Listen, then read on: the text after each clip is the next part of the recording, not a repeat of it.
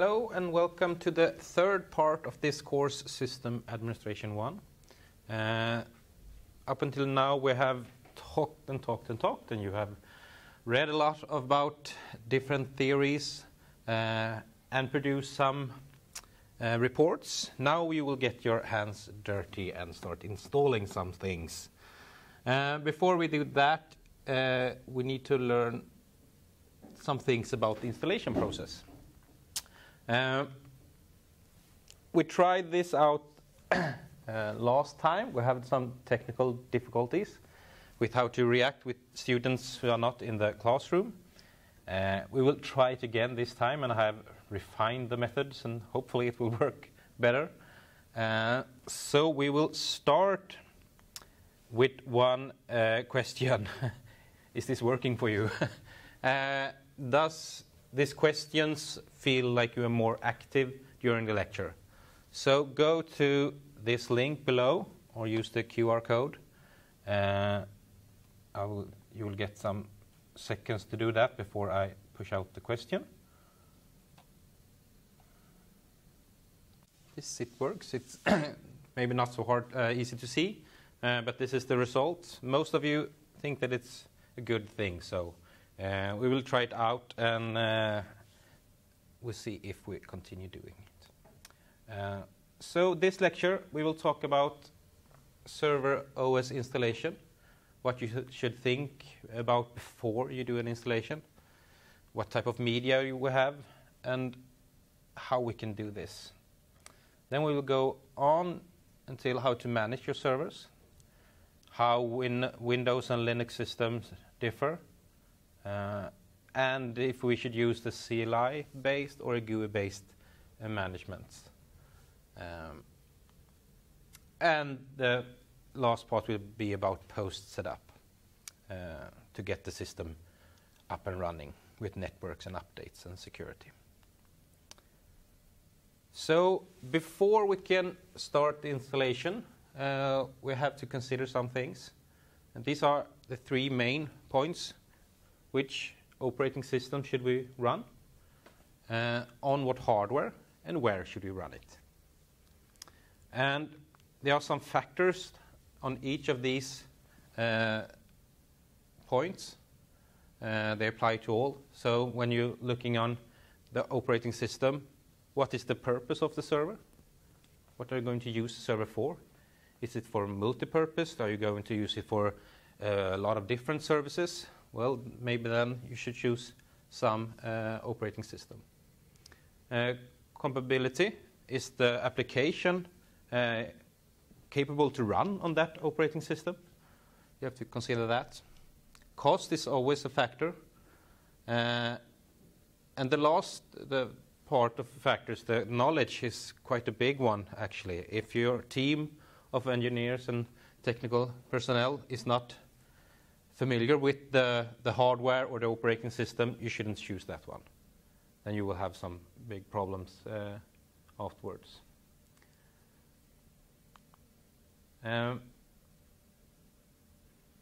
So how do we choose the operating system? Linux and Windows are quite different from each other. I think we should have a discussion about these different points on the difference between them.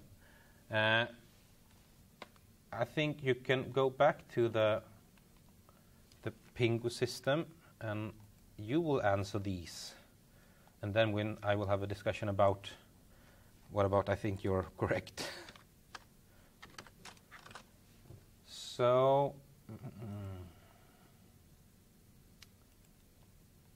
you will address these as you will get a question. I could put it up now. You have 2 minutes for the first one. Let's see. 2 minutes. And yes. So the first one is about hardware requirements. You think that the hardware requirements are high or low or medium for Windows and for Linux. So you can choose both here. So just choose one for the Windows and one for the Linux system. So just talking about the hardware requirements. Do you think that the Linux system just less hardware requirements or more? Is the mic on? Yes.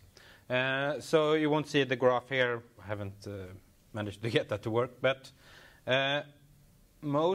none of you thought that Windows has high hardware requirements to run.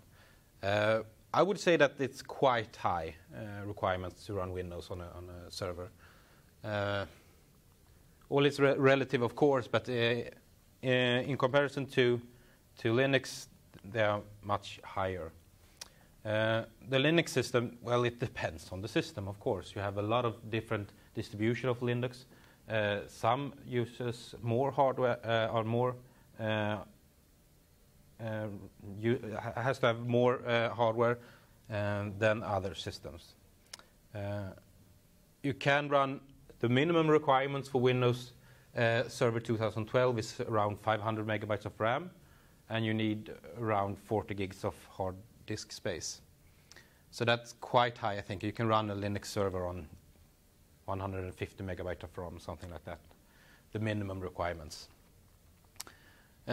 So when it's coming to getting started, how do you think it's easier or not easy to start with the system?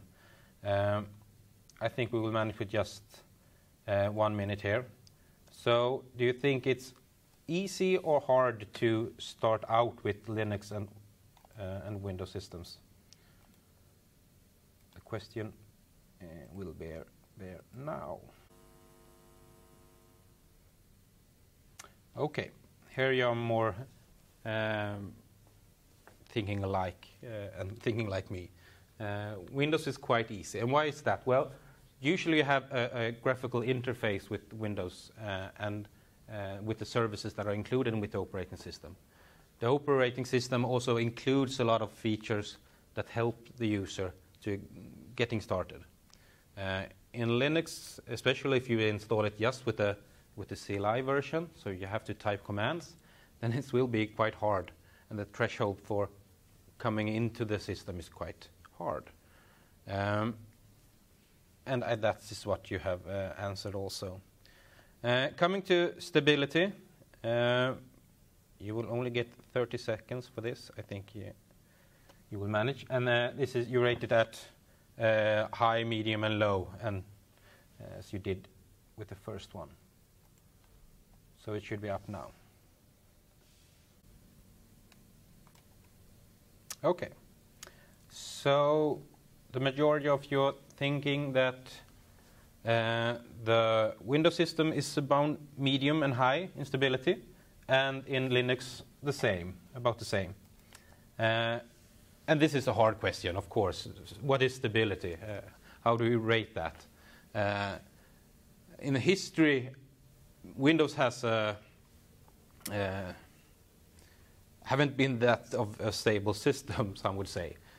So I was thinking that you should maybe rate Windows badly here, but I think nowadays the operating system is quite stable. It depends on the administrator, of course. How will he set up the system? If he uses bad drivers or something like that, then he will have an unstable system. The biggest problem that Windows had was bad drivers, and the drivers most of the drivers wasn't written by Microsoft people. It was written by third-party people. So I think when we talk about functionality, we'll do the same thing here. And what do I mean about functionality? Well, what is built into the system? Do you think that a Windows system has a lot of functionality built in? Then you will score that as high. Or if you think that Linux system has a medium, then you choose medium. I think we should take 30 seconds for this one too. Here, most of you think that Windows has a high or medium in the functionality department, and you're not, well, medium I would say you think about Linux. When you talk about the difference between Linux and system, we usually say that Windows is more of a full-featured server operating system. A lot of services are included and built into the system. So they have a DNS server, they have a web server, they have a DHCP server, a lot of servers that are built in to the server that you can use. With a Linux system, usually you have to rely on some third-party application. So in Linux, if you download Ubuntu or something like that, and it will ask you, do you want a DNS server? Well, that won't be a part of the Ubuntu system. It will be a third-party application, probably Bind or something like that. So that's not built into the system. So that may differ. Some distribution of Linux may include a lot of services. But this is more generally speaking. So security, I think we skip that, and I just say that for nowadays the security is quite high on both of these systems.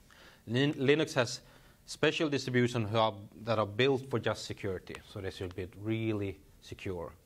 But Windows nowadays are quite secure. If you go back to older NT systems or even Windows 2000, a lot of services were on by default when you install the system, and that's not recommended, of course, because then you have even if you don't use a web server, it could be on by default, and the administrator didn't know that, and that will make the system more vulnerable for hackers, of course.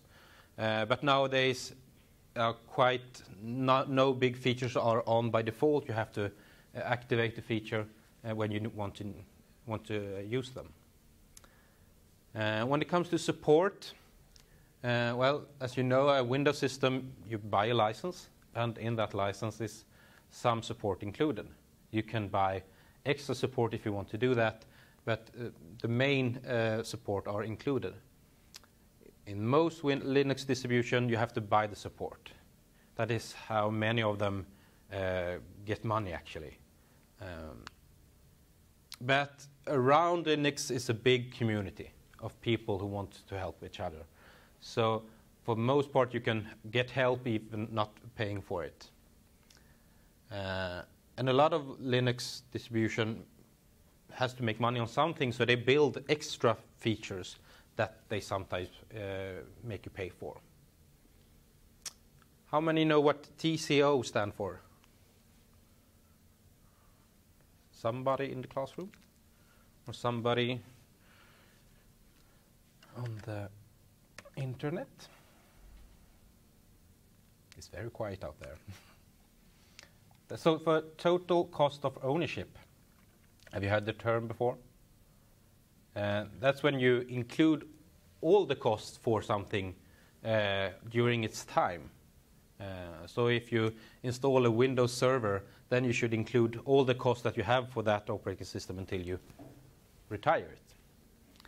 And so here is the question, actually, what is a Linux system more expensive than a Linux system? Well, I would say, for the most part, yes, it is. But Linux system for enterprises are not free. If you want to use Red Hat or something like that, then you will pay for the support and stuff like that, and that will cost quite a lot. So the TCO are not nothing on none of these systems. You want to use them for your business. Okay, so now that we have chosen an operating system, then we can have different types of installation. These are just terminology that you may have heard of. An attended installation is the one when you're sitting in front of a computer and making choices during the installation. I think that's, if you have done some one OS installation, then that would be the one probably. The unattended version is when you have made a file with the options of how do you want the operating system to be installed, the name of the server, some other configuration. You have that in a file, and when you load up the installation program, then you will include that file, and the system will keep on going without you having to make any choices. So how is that different from a silent installation? Well, a silent installation is when you don't see anything on the screen. That can be an unattended installation, probably is. You will get the file, but you don't see anything. If you talk about malwares, stuff you don't want on your computer, they will be silent installation. You will not see anything, they will just install. And an OS can be silent also. A headless installation is when you don't have a monitor connected. It's usually combined with an unattended installation, so you don't have to be there. You can't see any messages coming up on the screen. You can have an attended installation with a headless installation, but then you have to have some networking devices connected to it, so you can see what happens. Then we have automated installation. That could seem like an unattended installation, but in an automated installation, you usually also have more configuration and program that are being automated installed when the operating system is done. Clean installation is something that you may have heard of. That is when you don't upgrade a system or when you have a clean hard disk with nothing on. And the network, well, it's self-explanatory. It's when you have the installation files on a server and the computer will connect to that server and install via the network. So we have one question here about which installation media you have been using, if you have been using some to install. This doesn't have to be a server operating system. This can be any operating system, actually. So we will take 1 minute.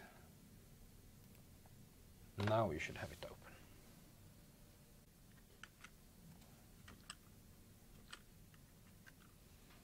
So I think it's quite hard to see. I'm sorry for that. I will do something about it to the next one. But this is the result. CD and DVD is the highest one, but also a USB drive and ISO file. So that's good.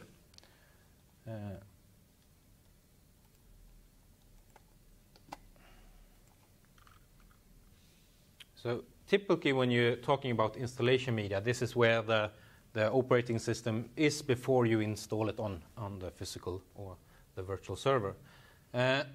Typically you use CD and DVD or USB drive when you're installing on a physical server.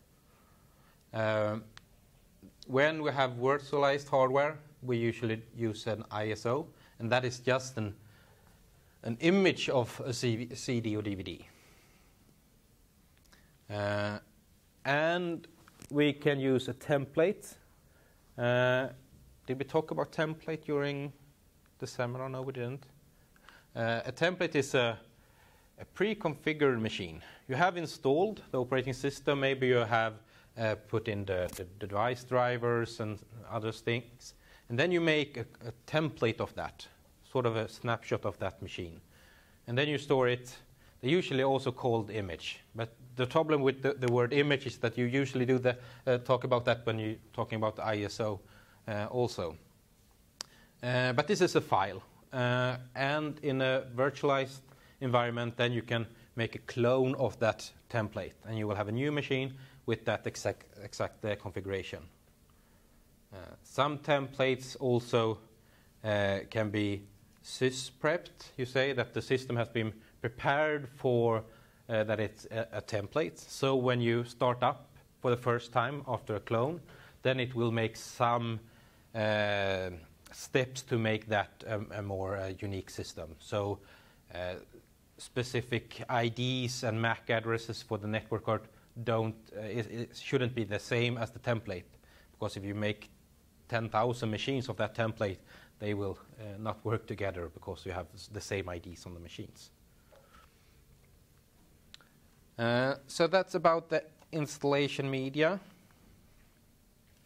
The next thing we'll talk about is managing your server. The installation process is quite easy on both of these systems. Tomorrow we have scheduled a class that's just a demo. I think is it a 10? Yeah, I think so, 10 to 11. That's not an ordinary lecture. I will just stand here and installing a Windows system and a Linux system and making them talk to each other. But now we'll talk about the difference in how to manage your servers. And a Linux system comes in a lot of flavors or distributions.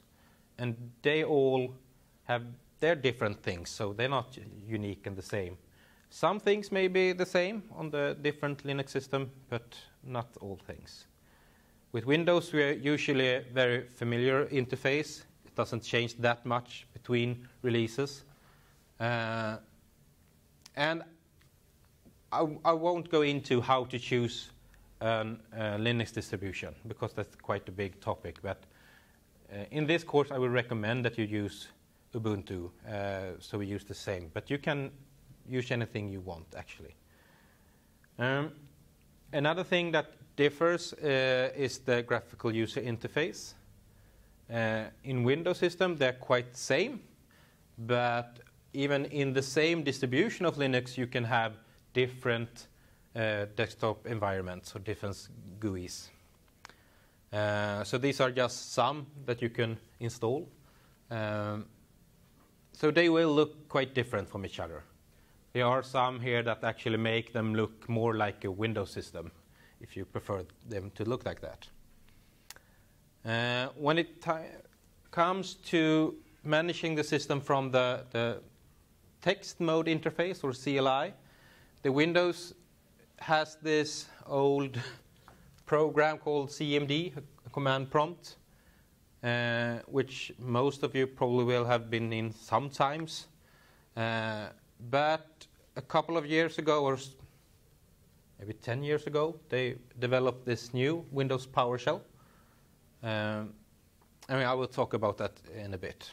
In Linux, you have a lot of different CLIs that you can use to manage your system. The most common is Bash, and I think you've been using Bash during this program before. And I would recommend you using Bash. When it comes to managing the server and the services that are running on your server, then in Windows we have a program called MMC, which is sort of a console. It's called the Microsoft Management Console. It's a console that you can load in snap-ins to administer different parts of the system. So they have this familiar graphical interface that has snap-ins that can be loaded. And these snap-ins can be third-party developed for their servers if they want to. And if you want to, a lot of them also have PowerShell commandlets that you can use to manage the system. In Linux, it depends very much for the task. But most of them have some sort of CLI that you can write commands to, and it will do that. So, should we manage our system with the GUI or the CLI?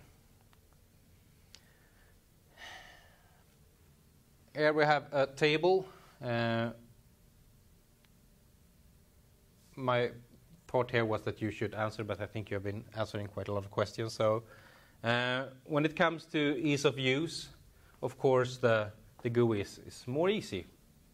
You have more explanatory text to help you make the right choice. In the CLI, you have to know the command, you have to know the arguments to make it do what you want to. When it comes to speed, of course, the CLI will be faster if you know the command. Otherwise, you will have to find the program that you want to configure, and you have a lot of different panes and options. With the CLI, you have one command, and it will be faster. When it comes to multitasking, doing more things at once, I would give it to the GUI most of the time, because if it takes some time processing power to configure this, then you can do and make other stuff during that part. If you're in the console, well, you can open another tab and start doing things there. But I would say that for multitasking, the graphical interface will be better most of the time. Scripting, well, of course, it's hard to script a graphical user interface. Remote access,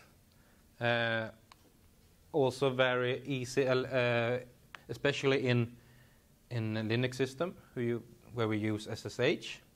It's quite easy to remote access and making commands.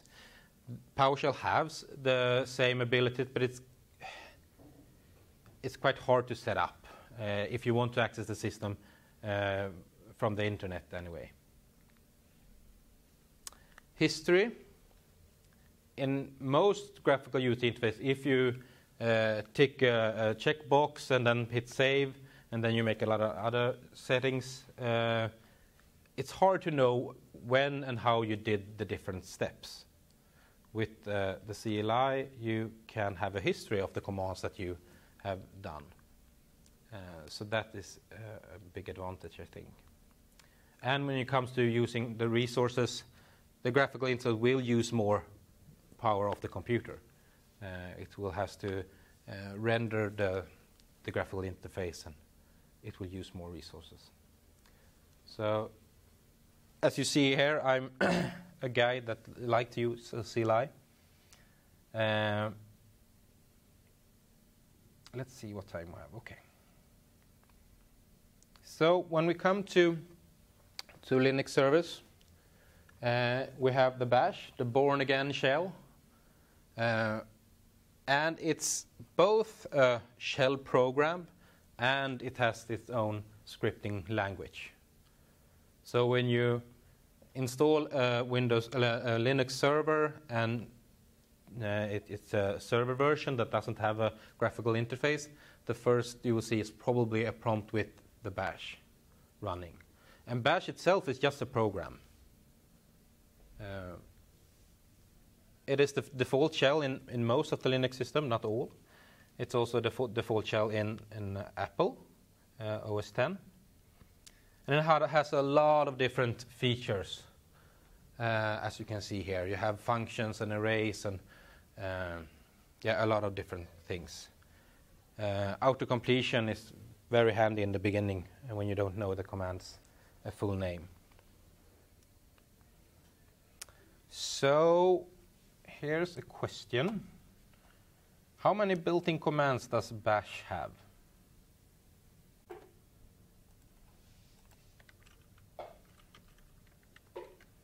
So this is the results. Most of you think that it's over 100. And the key here is built-in. Not that one. Because these are the built-in commands. It's around 40. But you have to remember that a command is either an executable file or built into the shell. And bash depends a lot of programs that are already installed on the system, or executable files that do that.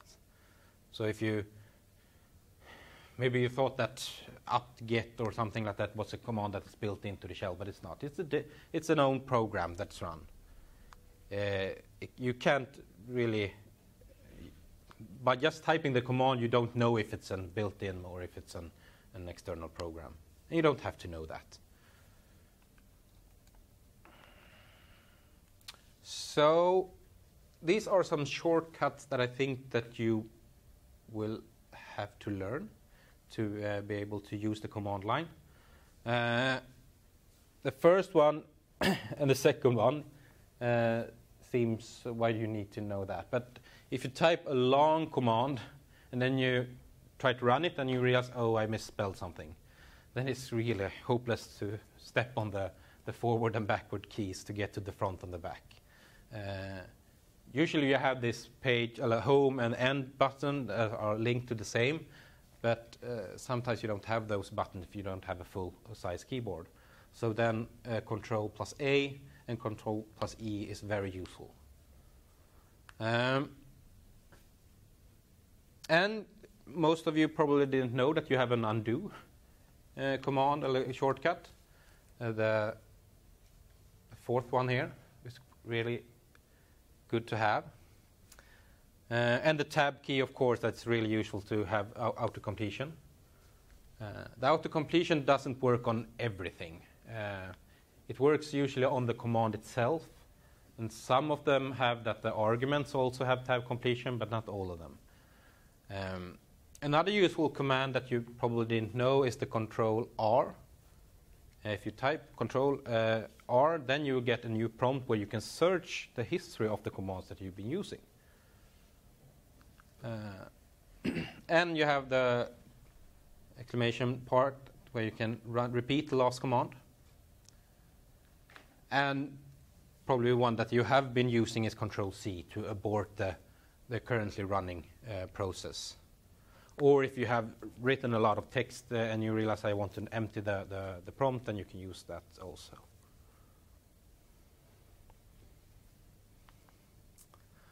So I've collected some good reads about Bash. The best way to start, I think, is the reference manual, of course.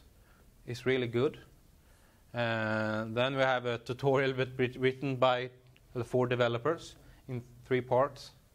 I have put these on the course homepage also, of course. And, well, you won't read through the reference manual and then just learn everything. You will use that as a reference manual. You go to it when you're stuck and you don't know the command or something like that. Here at the end we have some good examples. It could be good to just shimmer through to maybe orient what can I do with this bash, this shell. So I encourage you to go through these. I think we will have a 10-minute break before we go into Windows PowerShell. Okay, let's continue with how to manage your server, Windows Server, with the CLI. And then we have PowerShell. Well, you can use the old command line to doing some stuff, but if you're really going to manage your server, then you should use Windows PowerShell.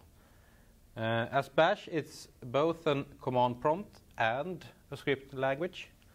They have a different approach. Here you have commandlets, which are components that can be loaded into PowerShell. And when you run PowerShell, then they have built some built-in commandlets that are preloaded into the command prompt. So you can use. And the big difference here that it's object-oriented. So every result from every command that you, which is a PowerShell commandlet, returns an object. It's not text that is being returned, like in most Bash commands. They're just text that you have to process. But these are objects. So if you get a directory, get information about a directory, then the list of files and folders you will get are objects. So then you can tell a specific file. You can then run get when it was created, or make a lot of different things with it because it's an object. So that's a quite big difference between PowerShell and other command prompts and script languages. You also have a full access to the .NET framework. So if you want to use some part of the .NET framework, then you can use it directly into PowerShell. And a lot of, since they have this plug-in system with the commandlets, it's easy, if you know how to do them, it's easy to make own commandlets. So if you are building a specialized web server of sort, if you want to write some commandlets to be able to manage that server, then it's quite easy to do that. And then you just have to load that commandlet or that module into PowerShell before you start to use it.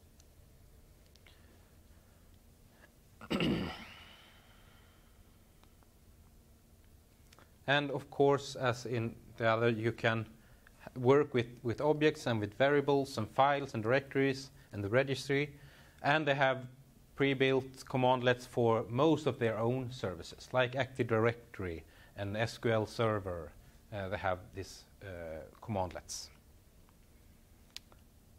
So the same question then, of course.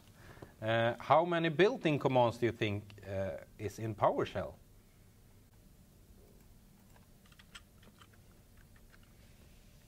So here we have the results, and it's quite a lot actually. I couldn't get an exact number because when I tried to find it I didn't, but I know it's more than 2,000. So it's quite a lot. And these are quite long because they use a specific syntax that they want to use, but they have auto-completion, so you don't have to type the whole commands anyway. We can see, well, this is the same for Windows PowerShell, the shortcuts. They are a bit different. So this is just something that you can study afterwards. And the good reads. Here, Microsoft themselves had a lot of good video tutorials. They can be differs from 1 hour to a couple of hours, divided into different parts. Most of these videos, if you look at them, are for a specific topic of PowerShell. They had this one of the last feature, the desired state configuration, is something new, which is actually when you can specify a file with, I want my system to look like this. And then you can put that in, so when the system starts up and boot, it will look exactly like that. And that's quite a lot of links are about that DSSC. But the first one here, the jumpstart on PowerShell 3.0 is quite good. So, how do the commands differ from PowerShell to Unix shell or bash? So these are not bash commands. They can be files, programs that are built into the Linux system. And in PowerShell you have a lot of alias that are pre-configured. And that's because they wanted to get people from the Linux and Unix worlds to easier get started with PowerShell. So as if you see a list command to list files and directories in a folder, they will have an alias for that. But the real command is get child items.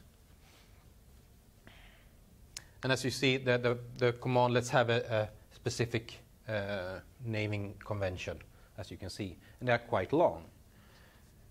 But a lot of these are, they have getting the aliases so you can use the same. And in the old command prompt in Windows, you used dir to list, so they have an alias for that too. So system administrator that used the old way still can use that. But if you write scripts, I would really recommend that you use the full name, because maybe that script should be used by another administrator. Then you should use the same convention, of course. So these are just some examples. And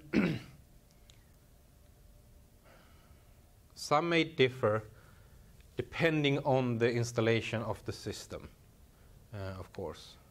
Like this one, invoke web request, which is to download something from the internet. Last I tried it, it didn't work on Windows Server Core, which is a way to install Windows system without the graphical interface. I thought it was quite strange why that command didn't work. How do you get stuff from the internet if you want to download drivers and you can't use that command? I have to look up that.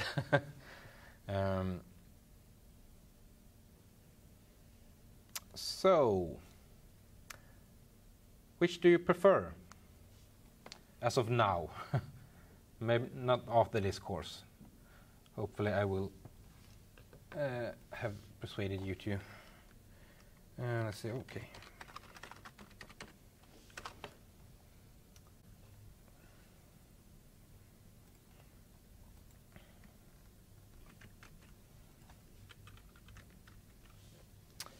And most of you are more comfortable with the GUI as of now.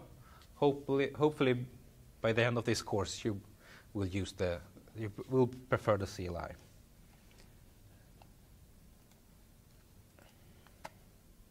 So, post setup. This is a term that I use. I don't know if it's widely spread, but what's included in the post setup is after you install the operating system, and then you have to do some things before you're starting to installing the real server or the real service that you want to use the system for. And before you do that, you should do some things. The first thing that you should do is install drivers and something called chipset. The chipset is from the hardware guys who build the server, if it's a physical. They have combined a lot of drivers into one package to making your operating system talk to those the hardware in a correct manner. And then probably you have some drivers. If you have a virtualized server, then you could have if you're using VMware Workstation, we have VMware Tools, which is an installation that make drivers to communicate with the virtualization in a better manner. In VirtualBox, it's called Editions, I think. Then you just click on Install Edition, and then you will have to install software to make the operating system talk better to the hardware. When you've done that, you should configure the computer name.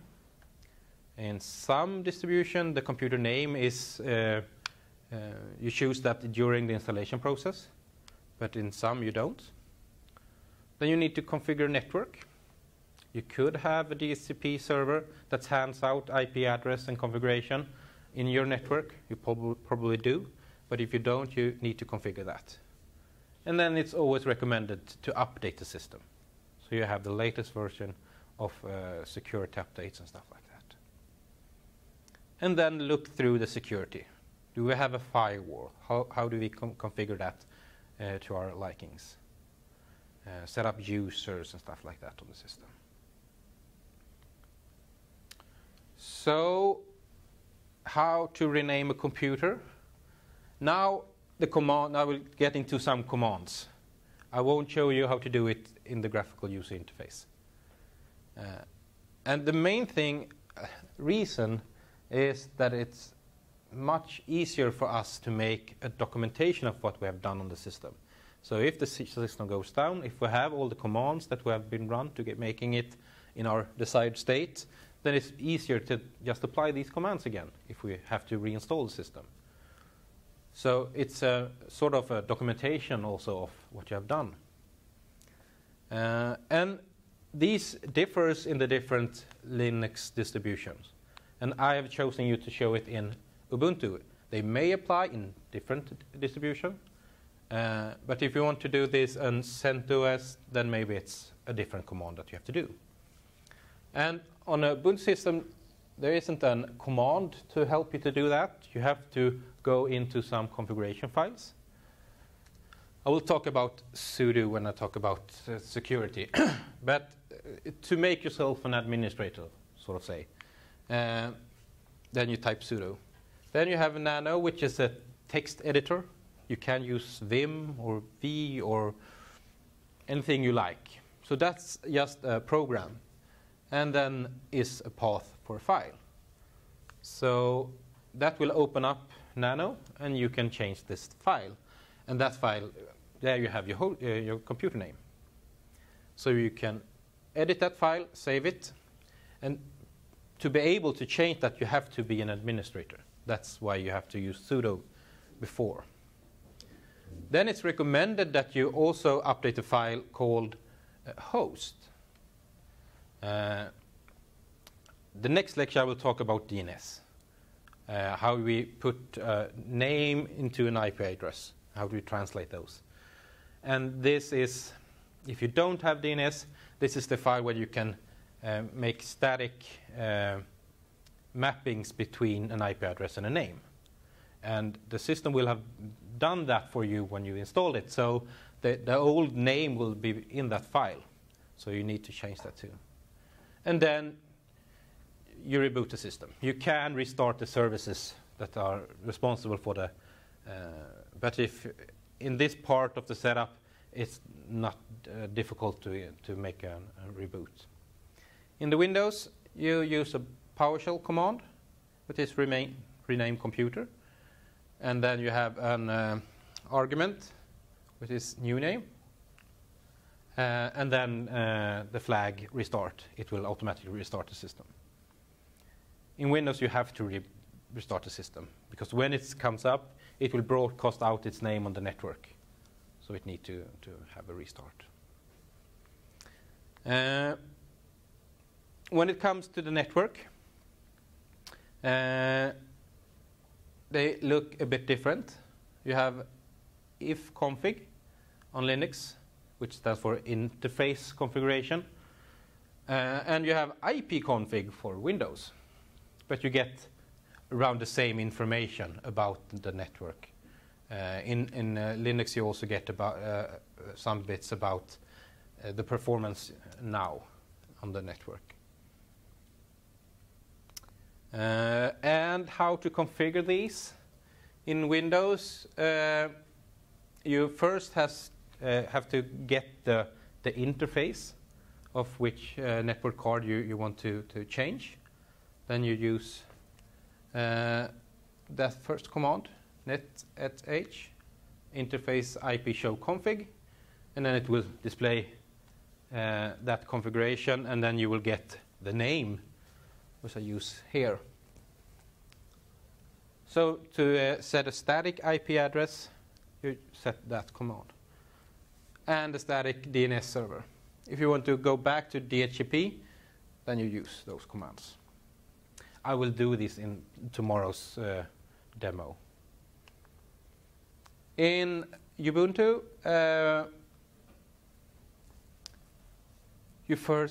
you have these files, this file, etc network interfaces, which you will edit to your likings. And this is for a static configuration, the first one. Here you can also set the DNS server directly. This differs very much between Linux distributions. Most of them have another file which handles the DNS servers. But the Ubuntu development team wanted to make it more easy, so you do it in this file, and then when you apply these settings by the last command, it will update those files for you. And if you want to go back to the DHCP configuration, you use this one. And the updates when you have a network, because you need an internet connection for most of these commands to work. You have sudo apt-get update and then upgrade. The first one will just update to see what your system looks like in comparison to the latest version. And then you will upgrade. In Windows, there are not any PowerShell commandlets pre-installed for doing that. They have, I don't know if it's Microsoft, but someone has built commandlets for doing that, but they are not installed at the beginning.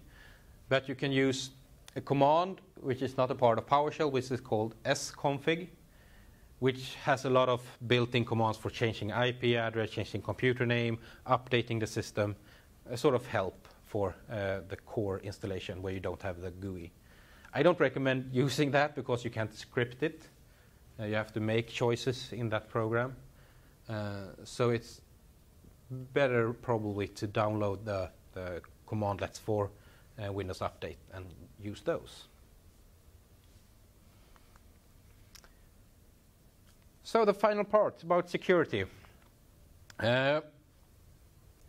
In Linux system, we talk about root. Root is the person who has all the authority to make changes to the system. And in Ubuntu, that account is disabled. Well, it's actually not disabled. It has a password which you don't know. It's really long, and you don't know it. And instead, you use a program called sudo, which makes you administrator when you want to run a specific command.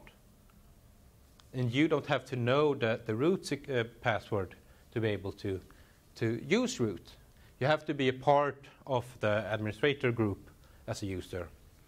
But you use your own password to elevate yourself to the higher level when you want to use it. But you only do that when you want to do these administrative duties, like changing the IP configuration. So if someone gets to your system when you're logged in, they have to know your password to be able to execute commands as sudo. You can, I don't recommend it, enable the root account by setting a password for it, by doing this, but I don't know why you should do that. That is not a good idea. So to disable it, you just run that. That is the best one. And if you want to learn more about sudo or any commands in Linux, you can use this man, stands for manual, and then the command name. Then not all of the commands has a man file, but most of them have that. It's quite a long file usually, but it's a good read. PowerShell has that too. It has an alias for man. It's called get help in Windows PowerShell, and I really like that help file because usually they have in the far bottom you have examples how to use the command for different scenarios.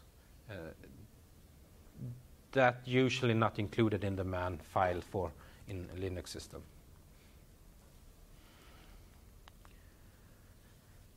So does Windows have something similar to sudo? Yeah, you've probably seen the user access control dialog that comes up sometimes when you want to do things that need to be elevated. So users usually on a Windows system are not, even if they are in the admin group, they can't do administrative stuff. They will get this prompt and you have to press yes, or you can have it set up so you have to type in your password to do those. The problem is it doesn't exist in a command prompt. Because of the command prompt itself is a program.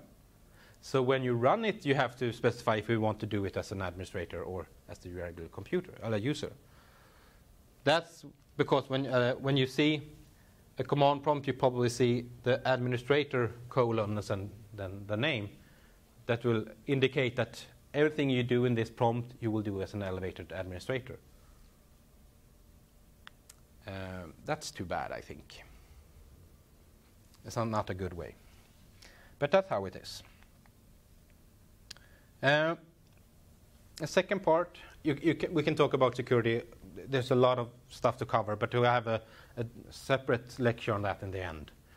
This is just some main pointers. The next thing will probably be the firewall. There are a firewall in Linux called IP tables, which is, I don't know if it's always installed, but it's always there, I think. It's quite hard to manage IP tables. A lot of config files and a lot of stuff to write. So they have made these uncomplicated firewall, UFW. And that is just helping you to configure IP tables. So in itself, UFW is not a firewall. It uses IP tables in the background. And to my knowledge, when you install a Ubuntu server, the firewall isn't enabled by default. So my recommendation is that as soon as possible, enable it. And you do that by sudo UFV enable. Then it's enabled. And then you have to say what things is allowed to come into the system. Most of the time you can get the system to get out to the internet, to download things and visit web pages and stuff like that. But something from the outside to be able to come in, then you have to allow those things. And you do that by UFV allow and then the port number. So here we are allowing SSH into the system. And then you can get the status of the firewall by doing that last command. In Windows, we have this Windows firewall with advanced security. It comes pre-installed and is enabled in all Windows, even both servers and desktop version of Windows. They are pre-configured with some rules to make the system work. And this firewall is actually 3 firewalls in one. They have different profiles, you can say. You have the public profile, the private profile, and the domain profile. And which one you are running, there's different rule set for each of these. So you can say in the public profile, we don't allow almost anything to come into the system. And when is that used? Well, if you take your computer to a network which is unknown to the computer, it will choose the public profile for you. And then we come back to the office, and when you want to have some more loosely security, you maybe trust some systems, then it will make the decision of private or domain. And how they make that is based on if you're joined in the domain, an Active Directory domain. We will talk about that in 2 or 3 lectures. I don't know if the last version of PowerShell has commands for managing the firewall. If they don't, probably there are some commandlets that you can download. But otherwise, they have a really good command called netsh, which you can control both the network and the firewall with. And it's quite easy to understand. So to be able to ping this computer, all the servers at default you are not allowed to ping. You know, the command ping, we talked about that during the network part. So if you try to ping a newly installed Windows server, it won't answer. The firewall won't allow it. So you have to run this command to make it accept ping. And that I would recommend that you do that because it's a good way to know if a computer is on and if it's working. So, to sum up today's lecture, there are really important decisions that you have to make before you start the installation. It's quite a big difference in management between Windows and Linux systems.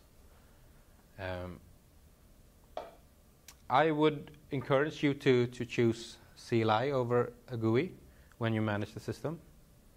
The advantages are much on the CLI favor. And check the firewall after installation. I think most of Linux system probably has that enabled when you install it, but some don't. And last thing, don't be afraid of the CLI. It's very powerful. You should use it responsible. I think in the first time you use sudo in OS 10, you get a warning that, oh, you are able to do a lot of stuff right now. Be sure that you know what you're doing. But then after that first warning, you won't get that warning again. John looks suspicious. I have never seen that warning. Yes. No, I do. Okay, any questions?